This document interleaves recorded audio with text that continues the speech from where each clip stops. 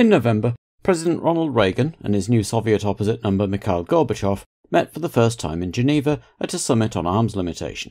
Both leaders wanted to reduce the amount being spent on armaments, but were wary of the other's intentions, with Reagan's Star Wars missile defense project and the Soviet involvement in Afghanistan proving particular sticking points. But the two leaders got on well personally and seemed keen to try and work something out. A day after the Geneva summit, Microsoft launched its new operating system known as Windows. Bill Gates' firm had been working on the idea of a graphical user interface, a GUI, for some time, and had announced the concept in 1983, though Amiga's launch earlier in the year had beaten them to the punch in terms of a public release.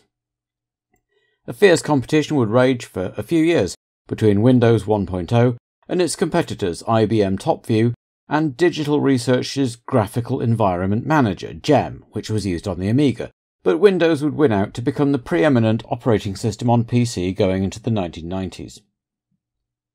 The European community grew by two, with the accession of Spain and Portugal, a decade on from throwing off their right-wing dictatorships in 1975 and 74 respectively.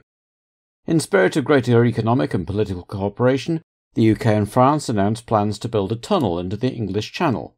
In February, this was followed with the Single European Act, a major revision of the EC's founding Treaty of Rome that pledged to create a single market within the community by 1992, and in order to remove trade barriers between members, to also reform the legislative processes within the EC.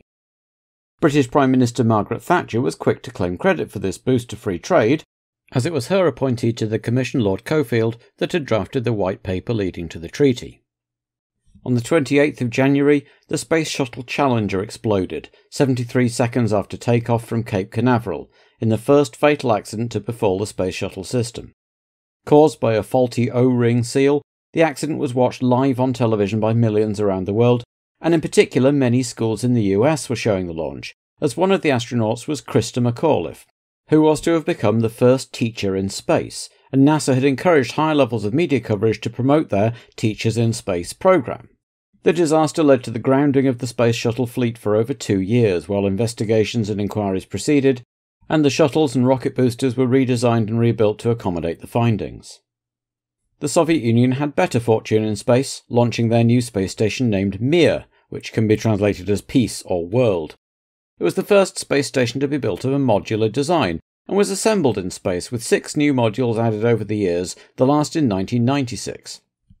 In early February, Pixar Animation Studios was founded in California, a spin-off from the Lucasfilm computer animation division and funded by Steve Jobs, who became a majority shareholder. They had initially planned to produce a computer-animated film called Monkey, a version of the traditional Chinese legend of the Monkey King for a Japanese studio, but it became obvious that the technology to do this was still some way off, so Pixar would initially concentrate on designing hardware. In Haiti, dictator Jean-Claude Duvalier, known as Baby Doc, son of the previous dictator François Papa Doc Duvalier, was ousted. There'd been riots and unrest throughout 1985, and eventually in January the Reagan administration pressured him to leave. He flew into exile in France on a US Air Force plane, and lived in luxurious retirement until his 1993 divorce robbed him of most of his money. He returned to Haiti in 2011, claiming to be there to help reconstruction after the earthquake the previous year, but was arrested. He died in 2014 of a heart attack while trial proceedings were still ongoing. Likewise in the Philippines, the so-called People Power Revolution ousted President Ferdinand Marcos after 21 years. Again, the US government encouraged him to give up and leave rather than continue fighting. In the case of Marcos, he retired to Hawaii, accompanied by a 90-strong retinue and nearly $1 billion worth of assets, including 22 crates of cash, 300 crates of jewellery, boxes of precious stones, and 70 racks of clothing for his wife Imelda. The US government were embarrassed by his arrival and his open ambitions to hire a mercenary army and retake the Philippines, but they were spared further embarrassment in 1989 when Marcos died of kidney, heart and lung ailments. On the same day as Marcos fled Manila, Mikhail Gorbachev made a speech to the Congress of the Communist Party, outlining his vision for the future of the USSR. He laid out 2 guiding principles for his administration: glasnost, meaning openness or transparency, and perestroika, meaning reconstruction, signalling that he intended to fundamentally restructure Soviet society and the Soviet economy, making the former more open and less secretive and fearful, the latter more market-oriented and liberal. There was cautious optimism in the West, though many wondered if Gorbachev would be quickly disposed of by hardliners. Swedish Prime Minister Olof Palme was murdered on his way home from the cinema, the first murder of a national leader in Sweden since 1792. Such was the perceived safety of Swedish society that he had no bodyguards or escort and was walking alone with his wife. A local small-time crook was convicted for the murder a couple of years later, but the conviction was overturned, and no new suspect was identified until 2020, when, after an investigation involving South African intelligence, Swedish prosecutors announced that they were satisfied that the culprit was one Stig Engström, a graphic designer with a known thirst for attention, but since he'd committed suicide in 2000, he couldn't be brought to trial and the case was closed. And finally, Halley's Comet was seen in the sky, something that only happens once every 75 to 76 years. This was the first time a comet had appeared predictably enough that it was able to be observed from close range by spacecraft, which had helped astronomers understand the makeup and behaviour of comets. Halley's Comet was named after Sir Edmund Halley, who was the first to realise that comet sightings throughout history had been sometimes the same comet orbiting, but it had long been regarded as an omen of change. It appeared in 1066 before the Norman conquest of England, and is depicted in the Bayeux Tapestry, is thought to have inspired Genghis Khan to head to Europe in 1222, and coincided with the invasion of Hungary and siege of Budapest by the Ottoman Empire in 1456. It will next appear in 2061, when it is expected to be better visible than in 1986. So, there was a sense of change and upheaval in the world at large, and this was mirrored in Formula 1. With turbo engines now universally in use, FISA took the decision to make them compulsory, to ban normally aspirated engines. This was primarily described as a safety concern, to prevent new teams from entering and being so much slower as to constitute a hazard, though there were some voices raised about the ever-spiralling costs involved in Formula 1. Not to mention the flip side in terms of safety. With no upper limit on engine size or power, the 1986 breed of Formula 1 cars was expected to be the fastest, most powerful ever fielded, which caused concern in some quarters. The most powerful engine was reputed to be the BMW M1213, developing north of 1350 horsepower at maximum boost, which is 5.5 bar or 79.7 psi, though no technology existed to accurately measure the output at the time. Engine manufacturers were even producing one-shot engines that would only last a few laps, designed for pushing hard in qualifying. They were nicknamed grenades. The fuel tank was reduced once more to 195 litres, a much smaller tank. This didn't thrill many either, with teams and fans alike noting that even the 220-litre tanks had led to some rather dull economy runs, or cars dropping out late on. There was a shake-up in the driver lineups, with Niki Lauda finally confirming his retirement after apparently failing to agree terms with Brabham, and of the top teams, only Ferrari kept the same lineup as 1985. Not only that, several respected drivers had failed to secure seats by the time the teams lined up for the first race, notably Derek Warwick and Eddie Cheever, both cut adrift after their teams went under. Both moved into sports car racing and became teammates at Tom Walkinshaw's TWR Jaguar team. There was a shake-up too in the calendar. The dropping of the South African Grand Prix had already been announced, but there would also be no Dutch Grand Prix, after its owners Senna went out of business. Zandvoort had hosted the race every year since the championship began in 1950, with the exception of 1954 for financial reasons, 1956 and 57 because of the Suez Crisis, and 1974 while safety upgrades were made.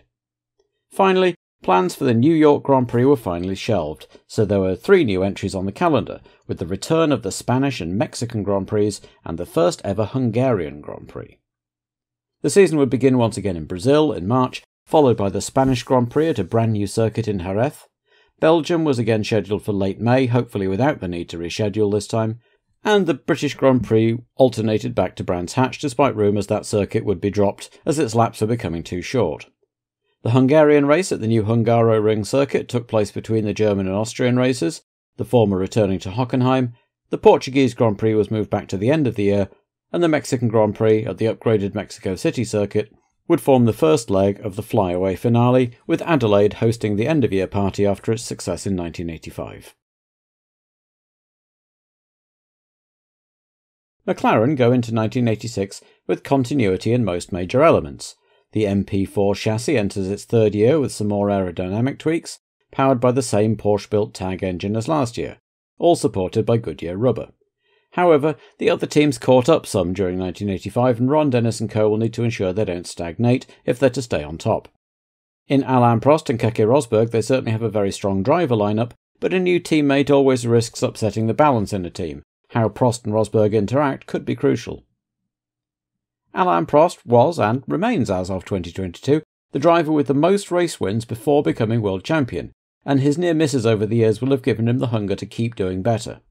His driving style is meticulous and precise and suits the car perfectly, and he learned much from the veteran Niki Lauda, with whom he got along famously. Now he will need to stamp his own authority on the team.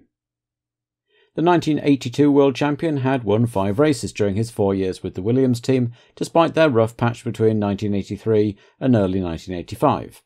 3 of those races were gutsy drives on street circuits, Monaco, Dallas and Detroit, and he had a reputation as a superb street racer as well as being a combative, never-say-die driver. There were some who thought his scruff-of-the-neck style might be too much for the precisely engineered McLaren, but others thought he might be worth a cheeky bet for the 1986 title. After a 1985 that could be best described as frustrating and promising in equal measure, Tyrrell go into 1986 with plenty of reasons for positivity. Money, for one. For the first time since 1983, the team have a major title sponsor in place at the start of the season, American computer firm Data General, which has helped the team pay for development of its new chassis, the 015, which is expected a few races into the season. In the back is the same engine as last year, the Renault EF4B, which the team are getting to know, and Martin Brundle returns for his 3rd year on driving duties. He's joined by Philippe Streff, who made an impression of one sort or another for both Tyrrell and Ligier in the last few races of 1985. The Norfolk-born driver has impressed in his first 2 seasons for Tyrrell, but has still yet to officially score a point, between the retroactive disqualification of all the points he gained in 1984 and his bad luck in 1985 that saw him score a clutch of 7th and 8th places but never quite make the final step. If he was frustrated, though, he didn't show it and continued battling away in the Tyrrell, while his former F3 sparring partner Ayrton Senna was covered in glory.